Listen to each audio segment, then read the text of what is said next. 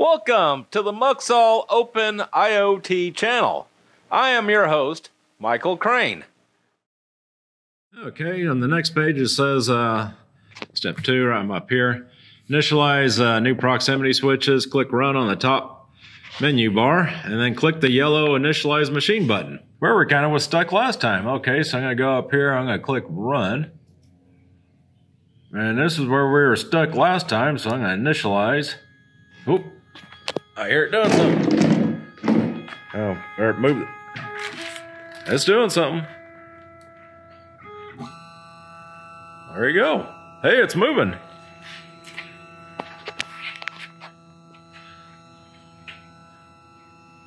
Let me see if I can get a better view of it here.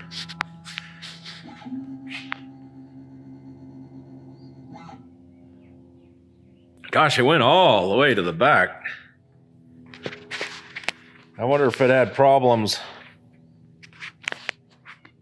See, I wonder if it's supposed to go all the way to the back plate or if it just stops there. I don't know. Huh. Very interesting.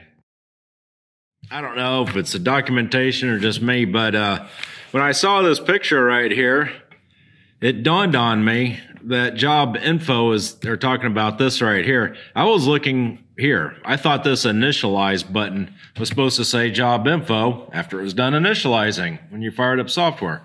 But I was wrong. This step right here, when it reads job info, they should have this picture right here. And then another picture says, click on the settings button. It'll look like this afterwards, which doesn't actually look like that. It looks like what I showed you earlier. But anyway, okay, so we saw our homing sequence. You can read through it. It says what it's supposed to be doing. It doesn't say how far it should go to the machine. A nice picture would be good right here of what it looks like when a properly set up machine homes. The next step is, well, let's go back to our manual here. Okay, so we initialize the homing sequences. Oh, here we go. So if you go back to the older instructions, let's see, what do we got here? Okay, so this was revised. Okay, when all 3 axes have homed, your readout and carbide motion will display -5 as shown in figure 11. Jog/position. So I'm guessing if we go to the jog menu, all right, and does it say? Yeah, there we go. -5, -5. Okay. -5 what? I don't think it's 5 inches. It does say set inch, set spindle on, set 0. Wow, I didn't know you could turn the spindle on. I thought we just had to use a power cord. Set 0, rapid position. Well, we don't want to break anything right now, so we'll have to read through the instructions. But yeah, so this looks good.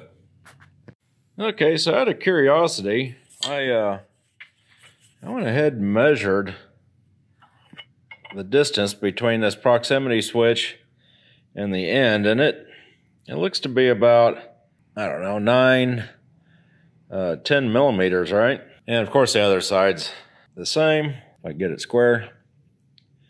Yeah, so it's about 10 millimeters, right? But then, if you go to the top, let's see if you can see it there. It's only about, sorry. It looks to be about, I don't know, 7 millimeters? So I don't know. Is this supposed to be 5 millimeters away? Or I don't know, this one's closer to 5 than it is 10. Yeah, I'm gonna go to the troubleshooting guide and see what others have said. Okay, I forgot to show you the y-axis. So yeah, the y-axis, it's hard to see, but it looks like it's about 10 millimeters, 9.5. It's not very accurate, right? Oh, the X and Y seem to match, which makes me feel a little better. I was worried about this belt. The Z we might have to adjust a little bit, but I'm going to go through this troubleshooting guide and make sure that that I'm not missing anything. Okay, so I read through this this troubleshooting. I didn't see anything. They don't really tell you where it homes to. So, but one of the things I noticed, it said will display -5 on all 3 axes, or 0, 0, 0, some other set of values which shows the offset from the working 0. I'm assuming there's going to be a working 0, maybe in the front left corner. I don't know. -5 is working 0. I don't know. We'll have to. I need to figure out the coordinate system on this guy. Yeah, and so the next step is just run the test project. I guess we could, maybe that would be a good start. It'll probably show us how to set the project 0, 0, 0 point, and then when we home it, we'll see where it ends up. Okay. I was going through the tutorial, and I found this right here in the Hello World tutorial, and it's initializing the machine. A good continuation. And so, yeah, they told us this was revised in the revisions, but you'll see that it actually tells us what it means. So to move up, so the carbide motion Z equals -5, meaning 5 millimeters away from the machine origin, that the machine backs off after homing until an origin is set. And then the X and Y's will begin to move. So yeah, it is. What does it say? It's will continue to move, switch trigger until they'll return the same pattern, engage the homing switch, back off, re-engage and back off again. Well, anyway, I guess the 5 means 5 millimeters away from, so our X and Y axes are almost 10 millimeters away, and the Z is actually 7. So I don't know if this will, so I was looking through this, and that's what got me to rereading the manual. And it says, when the X and Y have both engaged, the machine will move off the switches by 5 millimeters. And after the homing cycle, you will be sent back to the jog screen. Okay, now we're going to clear the offsets. I don't know. Do we have a problem? That's a good question. Okay, so I'm going to go ahead and clear the offsets. I'm just farting around now. And so, oh, by the way, to get to this, I clicked on set in the screen jog position. I clicked on set 0, right? Because we just finished this step or looked at it, and I clicked on set 0, and it brought me to the screen right here. And now we're going to clear offsets. Whoop. Well, that didn't do anything. Clearing offsets will set the program back into machine coordinate position. Okay. Click set 0 and then clear offsets buttons. And after clicking done from set 0, you'll be returned to the, okay, let's click done. That didn't seem to do anything.